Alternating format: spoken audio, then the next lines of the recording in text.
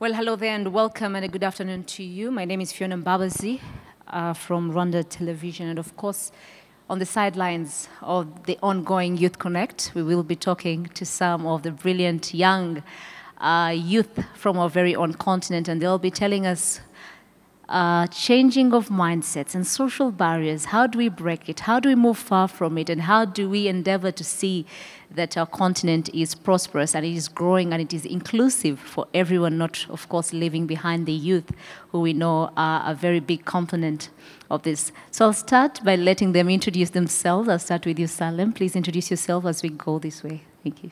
Thank you very much. My name is Salam Taka. I come from Ethiopia. I'm an African Union Youth Volunteer. Currently, I'm working with the United Nations World Food Programme. Thank you. Brian? Thank you so much. My name is Brian Mafuso from Zimbabwe. Currently, I'm working with the African Union Youth Volunteer Program. And back home in Zimbabwe, I work with the Young People's Network on Sexual Reproductive Health, HIV and AIDS, supported by UNFPA. Yeah, it's important. Al-Harith? Hello, my name is Al-Harith Al-Shubani. I come from Libya, which is in the north of Africa, next to Egypt. In terms of my career, I do two jobs. The first one is a full-time job as a foreign relation officer. And also the second job is an English teacher, part-time. I've been selected as an African Union volunteer for the 9th batch, which is going to be hopefully deployed next year. Thank you. Hello. Hello, good afternoon. My name is Lou Ayadouabou. I come from Côte d'Ivoire. I'm on AUVC, which stands for African Union Youth Volunteer Corps. As for my background, I just graduated my master's from France as a lawyer linguist. So my major is legal translation. Oh, yeah. nice. Thank you. Okay. Thank you so much. My name is Selemani Kitenge. I'm coming from Tanzania, and I'm also part of the African Union Youth Volunteer Program. But back home, I work as an administrator and spokesperson to the Honorary Consulate of Sierra Leone. But before that, I was also working as a program officer on a project that target to accelerate youth participation in decision-making bodies across the country. So I also consult youth organizations on different initiatives. And currently, I'm also One Young World Peace Ambassador. Thank you very much, everyone. So we start off our discussion, of course, we'll start off with the changing of mindsets. We know that many people, when they think of Africa, even Africans ourselves, we feel like Africa is a continent of poverty. It's a continent of diseases. So I'll start off with you, Salem, because you're from Ethiopia. When we look at Ethiopia, we look at beautiful people. We look at the beautiful culture and heritage, but I'm sure there's so much more than what we see or what we can imagine. In your opinion, what do you think are some of the key things that should change in the mindsets of an African before they even decide to move from one, country to another? Thank you. I think we're always in a society where they think like everybody needs to go to school, educate, and then find jobs. Coming to this summit, one thing I learned is, like, as you said, in Africa we have a lot of problems, like we talk about our poverty, but we need to see that also as an opportunity. Because if you go to like the developed countries, they did everything. It will be very difficult to be an entrepreneur in developed countries. But when you come to Africa, there are a lot of things that you can do to develop your country. So I'm thinking like instead of trying to find jobs, we need to be like job creators. Yeah. That's what I believe. Brian, according to you, what do you think needs to change, especially in the mindset? When I look at Zimbabwe from my side, I haven't been to Zimbabwe, but I look at it as I wouldn't want to be biased, but of course you understand where I come from, but yet I'm African. I need to have that change of my own mindset. How do we change this? How do you sell your country to ensure that it is not the country that I imagine in my small head? Okay, thank you so much. First of all, I would like to say that, yes, of course, there has been challenges around the image of certain countries caused by, should I say, political situations around. And to tell the truth, sometimes it affects young people because everywhere you go, you are perceived in the certain way of like your country or your leader. I remember some point in time where I used to travel, right? And when I used to go like buy something, maybe at the airport and whatever, a person would ask me, where are you from? Then I'll be like, I'm from Zimbabwe. So you'll be putting up the trolley. Then they'll be like, ah, you are Mugabe. You know, that kind of thing. But what it actually taught me is we have a very, very important role in image management. And I think sometimes I go to the idea of Pan-Africanism. Some of the challenges that happen in the countries in terms of social and economic problems are caused really by that lack of Pan-Africanism in some challenges, because we see through the integration processes that when Zimbabwe is having problems, be it in social, economic, political aspects, there is need for countries to quickly react to the situation, not just only for the women or youth, but for the country as a whole. Because remember, we're working on that principle that you are my brother, you're my sister. And for me, I think mindset shift would be addressing those areas of having nationalism, right? Then nationalism goes to Pan-Africanism. Here in Rwanda, you have something called Umganda, right? And the reason why people go and clean and are able to do things as one is because they are united. So I believe that we need unity for us to tackle our social, economic problems as a whole and change our mindset towards that. Brian, it should start with you. What is your role personally as Brian to change this mindset? You know, you, as the African youth right now, of course, you're a volunteer and you will be going to other countries. As your role, what role will you play to ensure that this mindset change starts with that particular brother or sister you just mentioned, the Ubuntu we're talking about? Okay, so like a few days ago, we had like a speaker that was coming and talking about Pan-Africanism, and he was talking about intermarriages, that kind of thing. I'm not saying it's a suggestion, but I think what it signifies is people should not be marginalized along terms of saying that because you are from Rwanda, you cannot do this. So my role personally in contributing to that, I think, would be having that first feel of Pan-Africanism and personally contributing to health in my field that I'm very good at. So contributing to the health policy documents, implementation, monitoring and evaluation. So I think if every young person can actually be good at what they do and volunteer their services, like what the AU does, like it gives us a platform to volunteer our services. He's good in policy, she's good in economics, he's good in English and other things. So you find out that this is the spirit that we have to have, the spirit of volunteerism, helping out and helping each other out as Africans. Al-Harith, he's talked about, of course, Pan-Africanism. She's talked the importance of going deep, you know, into our own sense as Africans. Ignorance, is that a key to the hindrance of why we Africans don't know much about Africa? Because if I don't cross my borders, I do not care what's happening in the next country, you know. Is ignorance a key, and how do we fight it? To be honest, me personally, I've been able to actually live within two cultures. So throughout my education, I've studied in the UK and I've lived there for a bit of time. But again, I had my heart and my ambition, my passion was towards Africa, towards my country. So after I finished, I just literally came here and I've decided to work on what I have and try to make an impact within my community. And I've discovered many things, hardships, throughout my journey. And and I'm continuously working through these hardships and challenges. And one of the things is ignorance. People, majority of youths are following the trend where they're saying, oh, we don't have opportunity and we are considered to be like in a different level from others, and always look at other countries or other sides of the continent and the globe as they are better than us and they're more there's more skills and they're more educated. But yet again, I look at it from a positive perspective. We work harder, and because there's a lot of hardships and challenges in our country, I feel like I'm developing much faster than anyone else around me.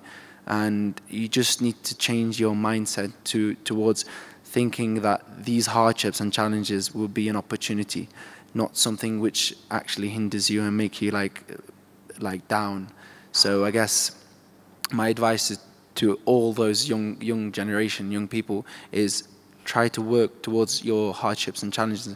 Look at them from an opportunity perspective, and even when you have this mentality, the thing is, when you think positively, you'll be able to share your ideas and try to solve these issues and hardships with other youths as well, which is, I find, great and exciting sometimes. Yes. But Al-Harith, you come from Libya, and of course, when we talk about Africa, Libya is part of Africa. We have North Africa, we have East Africa, South Africa, you know, all those clusters. But when you look at Africans, we have a way of which, should I say, a cluster, say, from North Africa feels they're better off. Yeah? I'm seeing lots of you shaking your heads. So, you know, they feel like you're better off than the African from the East. I mean, how do we break this? Because it will start with you, obviously. But how will you play your role to ensure that you're breaking this? Something that just happened to me today. I've met one friend from Kigali, and he texts me in the morning, 6 o'clock in the morning, who's telling me, like, I want to go back to Libya. Can you take me there? And I'm thinking to myself, like, you have a great country, like, we just need to think about creating like a connection together. I guess it's perspective and also knowledge.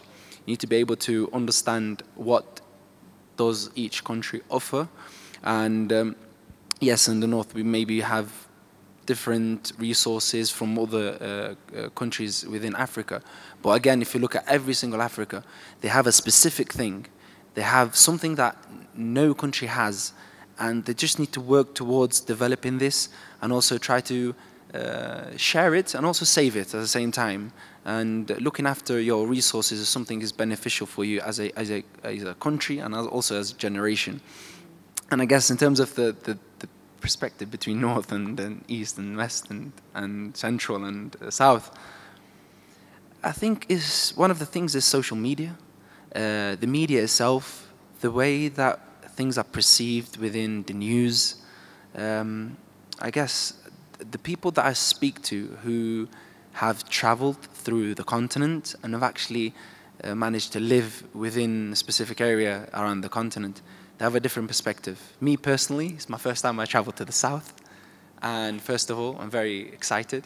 Secondly, I've developed myself, like in terms of mindset, it's shifted completely.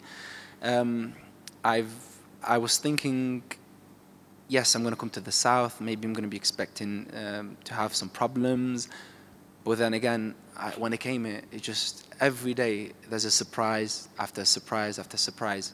So I'm very excited to share this and also to go back to Libya and actually have this Pan-Africanism mentality towards working together as a continent. If other continents can do it, why not us?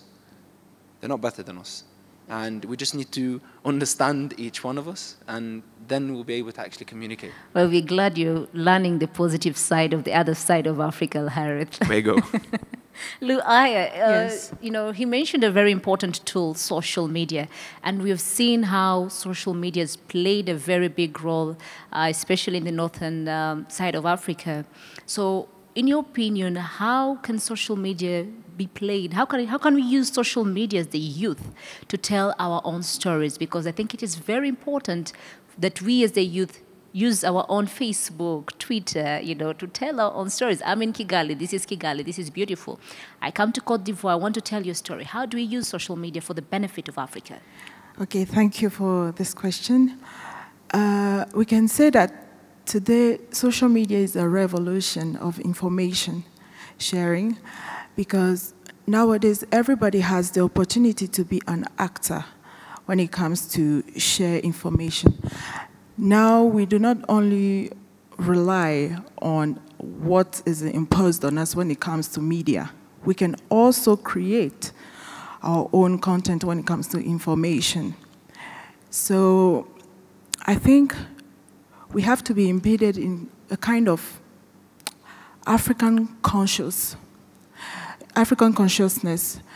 I mean, when you are fueled by such will to put Africa on the map, and when you have now the tools to do so, to achieve such objective, thanks to social media that we can master, I think we can put the both of us, we can mingle such tools for us to give a new image to Africa. Now, if I see something said about Africa which is false, for example, Africa is a country of poor people dying of hunger, I can snap pictures. I can video some positive initiatives or actions that are implemented in my continent and put it on social media to change the narrative. So now we have the power, the tools to change it. It's our responsibility now. It is everyone's responsibility. Apart from social media, I'll come talk to you, Selemani, but I'm sure will you guys all agree with me that language is also part and parcel of our drive towards the growth of Africa. Yes. I say this because just recently South Africa was trying to adapt Kiswahili into one of the language that everyone should speak, because apparently this will make it easier for everyone to talk in Africa, you know. Selemani, Tanzania is one of the countries, of course, that is heading when it comes to Kiswahili. Yes. Apo, you know, there's no discussion when it comes to it. Kabisa. But you agree with that language plays an important role. Yes. And, you know, in my opinion, when you talk about changing of mindsets, I wonder, why do we spend so much time trying to learn foreign languages? Why don't we try to learn, you know, our old, say, Amharic? Why don't I try to learn Arabic? Why don't I try to learn Kiswahili, for example? Why is it so hard for Africans to, you know, use our own solutions in the continent? Actually, that is a very interesting question. In my opinion, I would say, look at the Chinese. Those guys have developed, but do they speak English? Most of them don't. They speak Chinese. Look at Russians. Do they speak proper English? No, they don't. They speak their own language, but still they have been able to develop and move away from where they were before to a more proper stage. I'm saying this because in the past I had the opportunity to go to Russia, and with that experience, I was able to see different kind of innovations from young people from the program that I went to. I also had the opportunity to see how young people can be vibrant and share their own opinion on different matters freely without being, you know, without fearing anything. So, in my opinion, I would say language is a very important tool. As far as the matter of development is concerned. For instance, in schools, we are using English to teach our children on different issues like biology, chemistry, and all other subjects. But sometimes when it comes to exams, those children have to take time to cram everything instead of understanding the context of which they're supposed to study. So, on that note, I still insist that language is a very important key towards development. Al-Harith, you don't look convinced. Language is not part of this growing social. The thing is, we need to look at it from a a global perspective. If you look at English, 80% of the businesses around the world use English. And in terms of our opportunity, again, it's a perspective. Yes. If companies understand that there's an opportunity within Africa and a language is needed to be able to actually communicate between them, I guess it's something that governments can push. I beg to differ. Let's first listen to Brad before we go to... Okay, so like I think the idea that we're talking about is an idea of having our own language as Africans, right? And one of the things that I would like to say is that we should always be mindful of, should I say, imperialism or neocolonialism forces that want to instill certain ideas in us that, you know, it's cool to speak in English, it's cool to speak in French, right? Because, like, for example, in my country where I come from, people are so proud of speaking English, right? And they don't just speak like normal English, they hype it up, they're having that accent, and you could have like girls going to the airport, and when they come back from there, they have an accent, you know, that kind of thing. And it goes again to the mindset. Do you really think that having that fancy accent makes you better than the next person? Because this is the question that I'm always asking. And if you look at the idea of Swahili in South Africa, if I'm not mistaken, last time I actually saw it, it was being proposed by one very young politician called Julius Malema, right? And if you look at the perspective that Julius Malema is portrayed in South Africa, they portray him as, I don't, no offense, but they portray him as someone that's dumb, someone that's always saying something that is crazy. So whenever he says, let's introduce Swahili, we all Africans are like, ah, Swahili for what? You know, that kind of thing. But does he make a point when he says, let's introduce Swahili? Let's have a common language that we can all understand one another. He makes a very, very valid point, because at the end of the day, you see, language is a thing that communicates a lot of things. There have been wars around languages because people wanted to speak their languages. We are Africans, and if we have, like, even starting from now, since we're talking about mindset change, if our leaders can all agree on one thing, let's just learn Swahili. It's simple. Let's learn Swahili. I'll say whatever I say to her, and she says whatever she wants to say. And even when we're talking about intermarriages, it can happen. It can happen. Saleh, what's your opinion on that? Can I? Let's first hear from her. I agree with all of them. Let me try to mention a point about Al-Haris. He said like 80% of the people in the world speak English. That's why we learn English. For example, when you come to the United Nations, it says UN official language, and Arabic, English, French, Spanish. So you don't want to learn Swahili because you want to develop your career tomorrow. So what do? Like what I'm doing now, you learn French. Because next time when you apply, like I learn French, it will be extra point. But my point is, it's not the Bible. If we actually make like Swahili Africa's official language, who knows? Tomorrow they will make it the UN's official language. Yes? So what I'm saying is, like, try to teach people one official language, and then the whole Africa will learn Swahili, and then it will be official language in one of the big organizations. Absolutely. Before, okay, just talk about it, then we jump into volunteerism and the importance of it, even as I wanted to add something. Okay, let's listen, then you can. Oh, okay. I totally second my colleague here. We need English nowadays for business. You know, this is the reality. We can't do away with it. But at the same time, it doesn't prevent us to learn a common African language. For instance, I speak 3 foreign languages. One doesn't prevent me to do the other. So why not learning Swahili? You know, another thing is that a language, as a linguist, I know that a language translates or conveys an idea, an ideology, a spirituality even. So sometimes when we adopt that language, we don't know, but we are still conveying that spirituality, that culture, that ideology. Sometimes that is not ours. I'll take an example. When you mention God, God is referred to as a man. We always say he. But in the Ga language of Ghana, for instance, God is not a he. Is a man, a woman, and their creator. That's how he is mentioned, or they are mentioned. I don't know how to say it. You understand? In English, I'm obliged to say he. But in the Ga language, I can't say he. It's ata na nyumo. It means man, woman, and their creation. So it changes the mindset when you adopt a language. That's why it's really important for us to learn the English, yes, because we need it. But also to know our own language, which is linked to our spirituality, so that, or to our culture, so that we can better embrace it. That's what I wanted to say. Okay, let me concur with what Lou has just said. Again, do not quote me long, but what I'm saying is there is nothing long, I mean, to learn other languages like English, French, German, as to name a few. But again, we have to have something of our own. something that we say, this one is ours. And on that note, I would definitely say without hesitation that Swahili is our own language.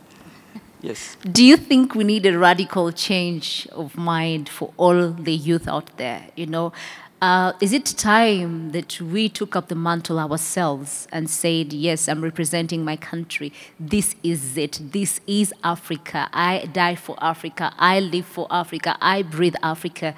How do we instill that in our youth? We see so many people dying in the Mediterranean Sea. We see so many hopeless, you know, young people who feel hopeless, which they shouldn't be feeling because this is Africa. If only we could embrace it.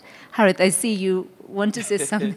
To be honest, for me, I tried my best to constantly evaluate, first of all, the environment I'm within, and also try to look forward to creating an impact, especially within the community I am. It doesn't necessarily have to be Libya. Wherever I am, I try to make an impact, positive impact. I want to look at what's going on with Africa and perspective, and like an optimistic, and the young generation is doing a great job. We're learning, we're developing, and we're creating a change, and we're working on it. Like, I was very surprised, because the more that I know about youth, especially like going to the south now and meeting many of my, I call them my friends now, they share the same idea where they want Africa to be great, they want to create an impact, they want to change something, and they have the passion behind it.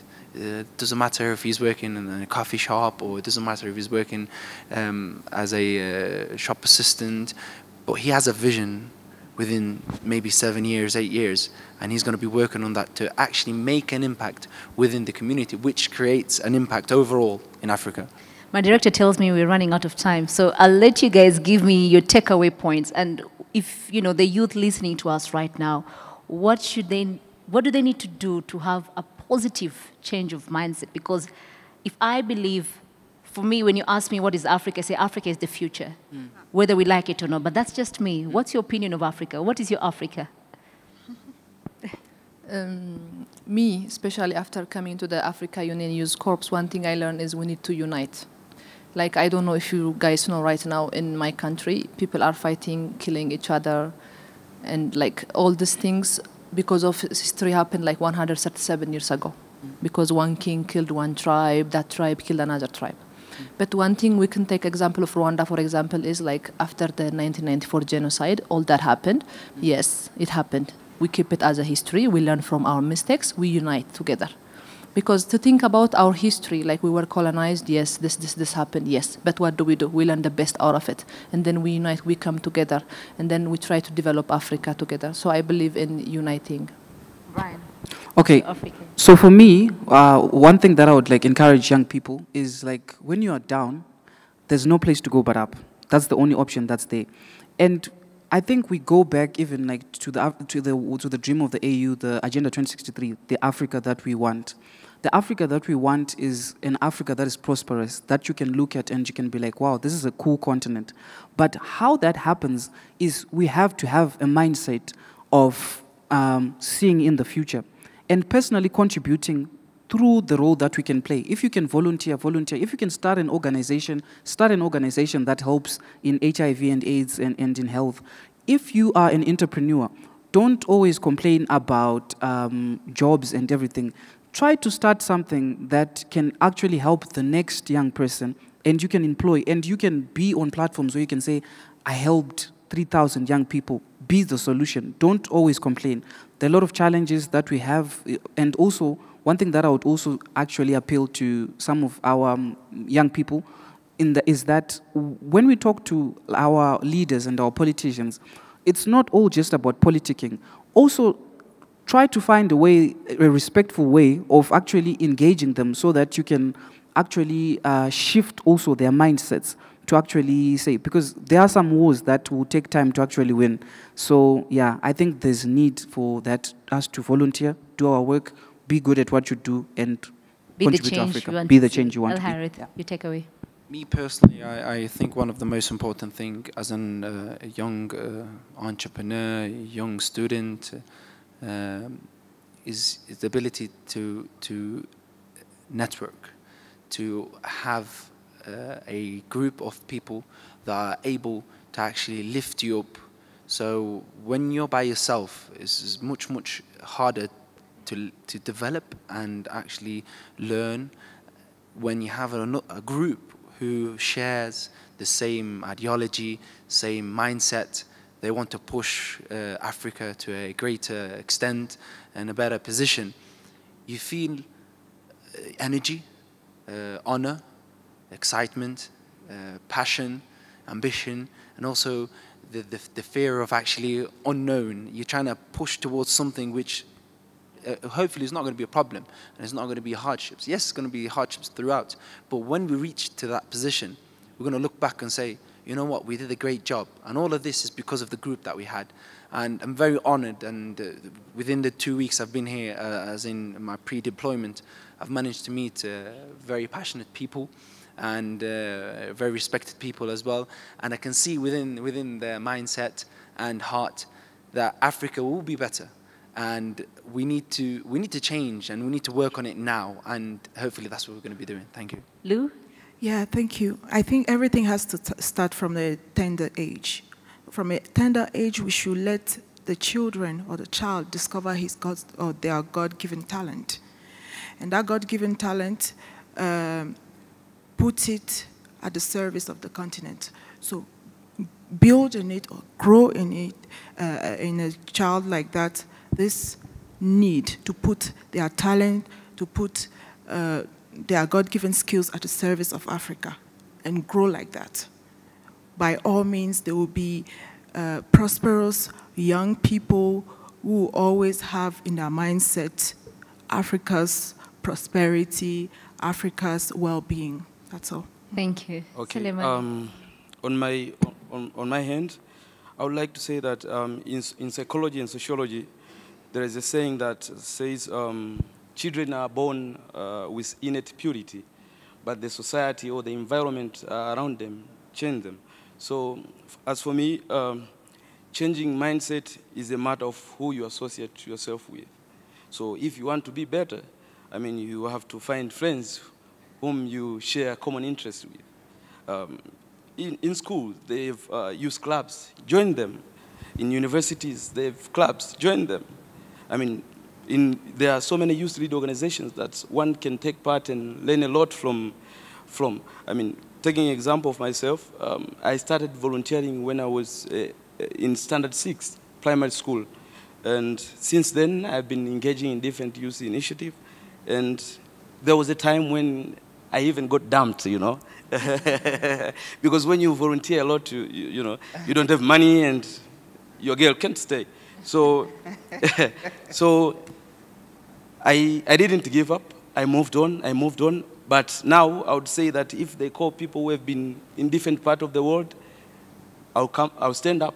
And sometimes you have to sacrifice something to get something. And that is what my parents did. They actually sold their piece of land to enable me to go on my first trip to Russia, which made me a very vibrant young man that I am today. Yes. Well, thank you very much. I think as we close, we'll all agree that Africa is the future. Yes, indeed. We're staying and working for Africa. Oh, yes. Well, thank you very much for joining us. Thank you. Keep watching Rwanda Television, and thank you. And of course, let's keep the conversation going on social media and everywhere. Let's ensure that we are talking Africa and, of course, instilling ourselves that indeed Africa is the future. My name is Fiona Mbabazi. Keep enjoying Rwanda Television.